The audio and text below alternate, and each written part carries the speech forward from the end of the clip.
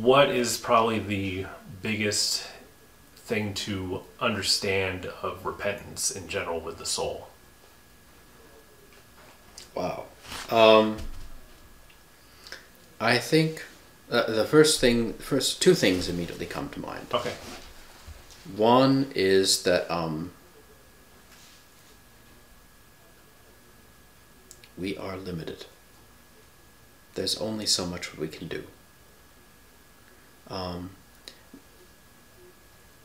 We really do need a Savior. Not only do we need, there's a part of us that really wants it. Because we're hardwired that way. We're hardwired, we're created in the image of God, and we're only fully ourselves when we are in, union, relationship, whatever, with God. Mm-hmm. So we're happiest like that. But unfortunately, there's another part of us that doesn't want it. So I think the first step is, really realizing that that's something that we're limited and we do need Him. And the second part is that there's a part of us that just does not want it. And no matter how much we either pat ourselves on the back of how efficient we are, or how much we pat ourselves on the back of how pious we are and how we really do rely on God and all this stuff,